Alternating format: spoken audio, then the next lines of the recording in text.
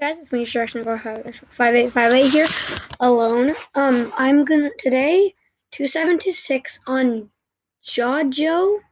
He pronounces his name. He knows how. He was the first person to ask to get to be in a video. So he has a voice recording, and it's part 1 of I don't know how to make a geometry dash game. And you can see right here, 2726 on Judge. I don't know, again. But make sure to follow him. And let me make sure. And let's go. Hi there, this is 2726 Andrew, and I'm going to be making my first ever tutorial, thanks to Destruction 5858 for giving me this idea. It's just going to be teaching you how geometry dash, those there are spikes and there's that you have to get above the spikes. That's basically what I'm going to be saying. I'm going to teach you how to get a character above spikes. So let's get it. So here's the code that you're going to be making. What you want to do is that you want to have 2 different glide blocks. So first, what you're going to do, if you want to make a space. So one space key place, right? And then what you want to do is that you want to put in 3 blocks, or if you're adding a score block, then you want 4. First one is going to be glide 0.2 seconds to -178, which is the x, and y2. Okay? Then you're going to add a wait block. After the wait block, you're going to add a glide 0.2 seconds again to x minus 178, but the y is going to change. You want to add minus 133.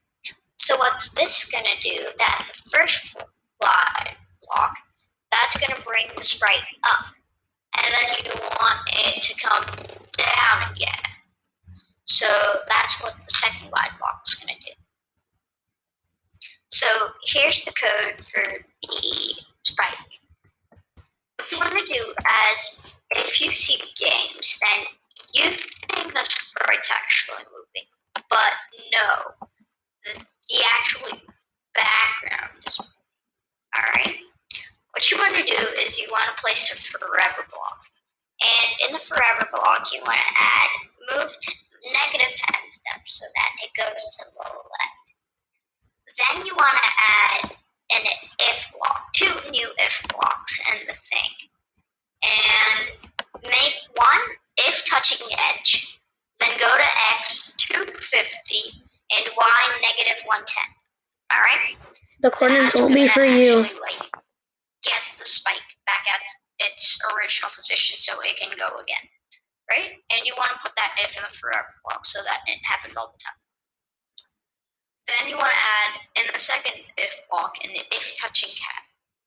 If you do that, then you can either do a stop all, or you can broadcast something that'll go to another sprite that says game over. Alright? That's all I got for you, and you can add a score block at the end if you want, but don't forget to subscribe, like, and fave this video. Don't forget to follow 2726 Andrew, Bo the Bear, Destruction 5858, TBC, and the Zombie Fire on Scratch, and hope you have a good day. Okay, so like he said, wait, let me, never mind. So, the coordinates that he said, it's going to be different for you wherever you want the cat to start and everything. Right here, I tried to do it during when he was talking, but you're going to need a win flag clicked. He just did that so he could go through and talk, and then it would broadcast go, and when it receives go, it would start. And once again, this X and everything, and, now the Y, it's really going to depend on where your sprite is. You want it to add about 80. Here's what it, I don't really want to do math, but I think it's around 78, the difference between these 2 Ys. And here, one second, let me just get I'm just gonna play the game. So this is basically, I'm pretty sure, I don't even know. So yeah, this is how to make a, and right here, the score he was talking about, when space is pressed, you want a variable, obviously score. And when it comes back down, you want it to change the score by 1. Now, some people would do it right when they jump. The reason I do it at the bottom, like once it lands again, is because if you jump, then when they come back down, they might hit the spike. But and it would still give them a point. But if this one, they would land and then it would give them a point. And I'm just gonna do a set score to 0. So let's go in and play this. Yeah, see? And 1 second, I'll take a hit. See, it stops all except, wait. Stop all. Wait, you know what I'll do also? Because I don't know if I messed something up or whatever, but whatever. Message beef. I don't know. Anyways, I don't know what I did, but I might have messed something up while I was going in and changing the code. So if you just do the stop all, it should work. And let me just make sure. That's really, message beef. There we go. Okay, I have no clue what I'm doing wrong. Whatever. So when space is pressed, you want it to do this.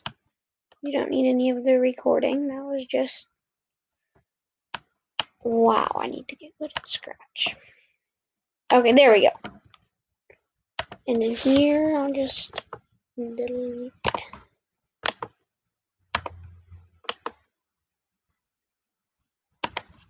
Actually, there's no really reason. So yeah, anyways, this is for the spike. This is for the cat. Wait, 1 second. You don't want this broadcast message beef. And there's nothing in the backdrop. This is just, once again, for the video. And yeah, that's it. Don't forget to follow 2726 on Juju. I don't remember how to say it. I'm sorry. Destruction_5858. Both a bear, can a seat, the zombifier, just like he said. And like and subscribe. Thanks for watching.